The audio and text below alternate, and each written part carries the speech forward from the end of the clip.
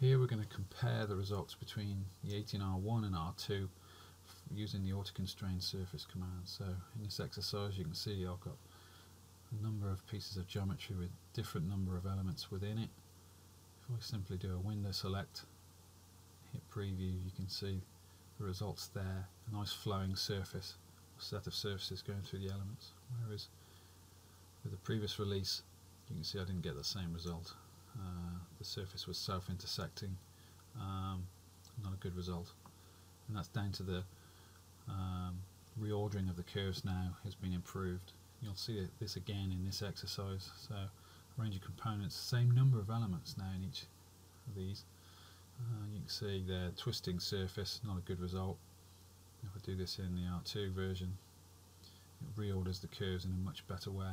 It gives me a much more satisfactory result.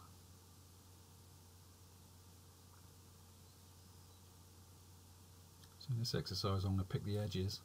So I've got a couple of surfaces here, so if I pick a chain of edges and then a second chain of edges here, hit the preview, you can see this is the default result, whereas that's what I would have got in the R1 version. If I change some of the settings here and cycle through some of the results, you can see I don't get a faceted surface on it, I get a nice flowing surface with the same result. Whereas if I now come and select a tangent solution, you get a nice set of tangent surfaces there. Whereas if I try the same with R1, Parasolid would have failed. So there's a number of improvements there.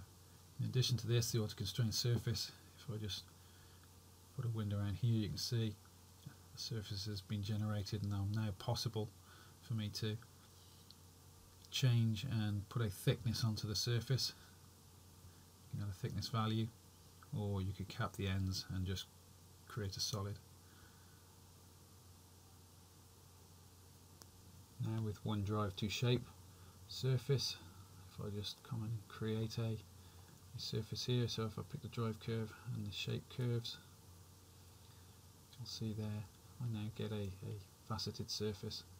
So the transition between the rads and the straight edges, look, you'll see those facet lines. Previously I would have had one single surface like this, which would have made it impossible for me to edit. So now if I accept that result, if I come in and say delete some of the faces, if I just pick the chain of edges here, you can see I can delete the rads. If I pick this single face here, I can remove that as well. I can move the face, so makes it much easier now to modify Onedrive to shape geometry once it's been created. So fill holes, we've done some changes in this interface.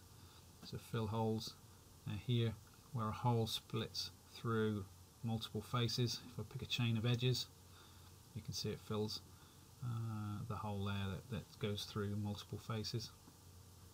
I can also do that by selecting the actual faces themselves. So if I pick, I'll start by sticking a single face, so it just caps over those holes there. If I step backwards and add to that selection, you can see it fills in more holes now, and also the hole going through multiple faces, so I'll add a few more faces to that list. And there you go, look, so it's selected all of those holes that go through multiple faces. In addition to that, this exercise here, I've got quite a few holes in multiple faces throughout the part. This time I'm going to change the element environment and pick the actual solid.